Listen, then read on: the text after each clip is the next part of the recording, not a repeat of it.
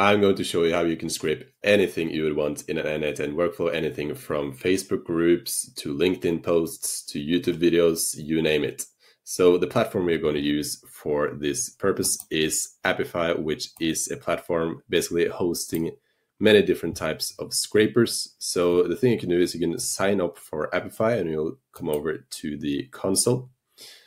And in here, you will have the option to pick between over 3,000 different scrapers, which you can use to basically make a request in your N8N workflow. So when you come over to the console, you will have this store here where you can search for anything you want.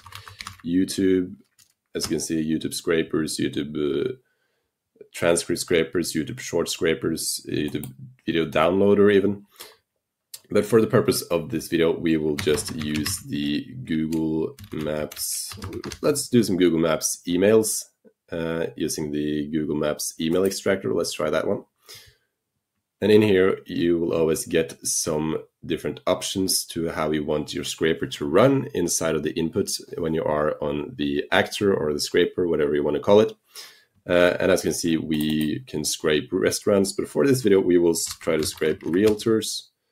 So we can say realtors in Miami.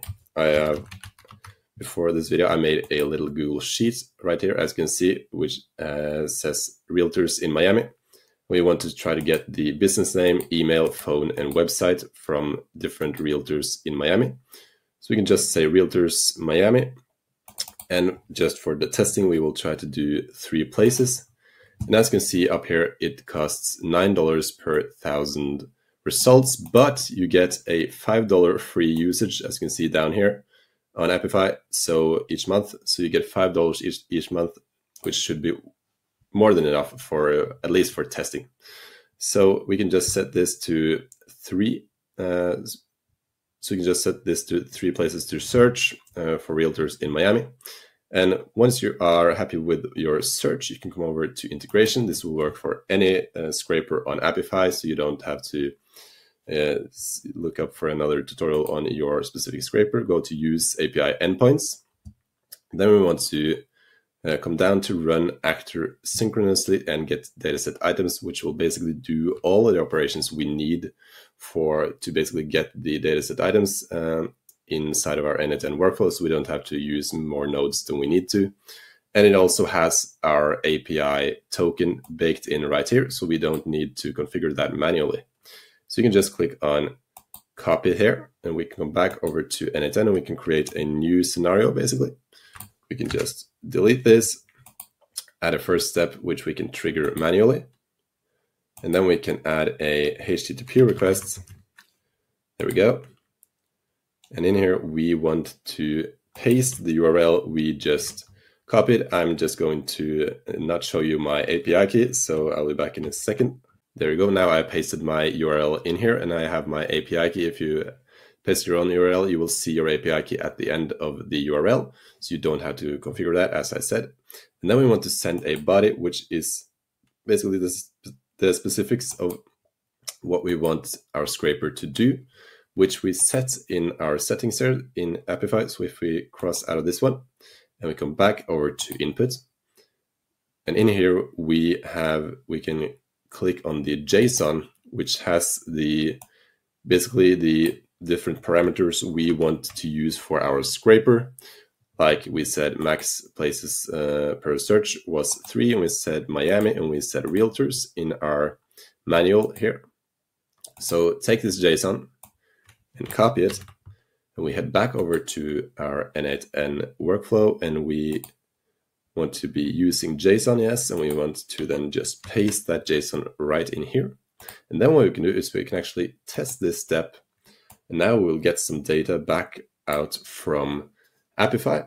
There we go, and as you can see, we got our 3 items, and what we wanted here was specifically as you can see, we get the title, the category name, which is nice, we get the city, and we get the website, which is super nice, and also the phone unformatted, which is nice because we can use that in a different type of operation where we basically call the phone number automatically or something like that.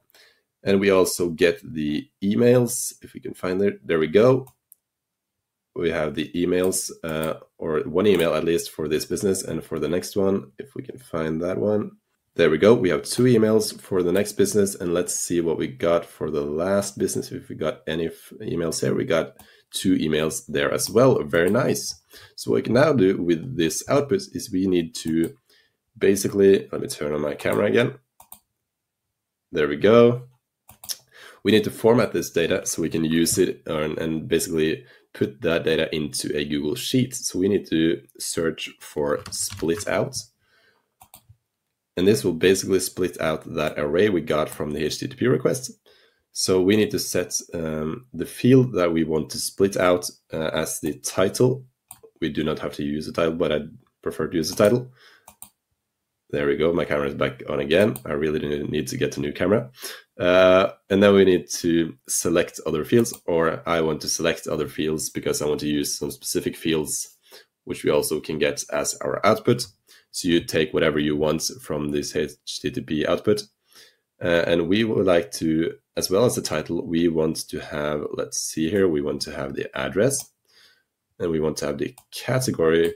That could be nice. We want to have the city they're in, and we want to also have the website, phone unformatted, as I said, very nice for automations, etc. And we also want the email. So if we can find the email, there we go, email. So we only want to take the first email because we don't need more than one email. Turn my camera on again. There we go. And now we can test this step to see what the output is. And as you can see, it is now nicely formatted here in an array, which we can now use for our Google Sheet. And my camera goes again. Okay, now we can try to basically put this into a Google Sheet. By the way, if you enjoyed this video and found it helpful, please make sure to subscribe. Google Sheet. There we go. And we want to add a row or append a row in Sheet.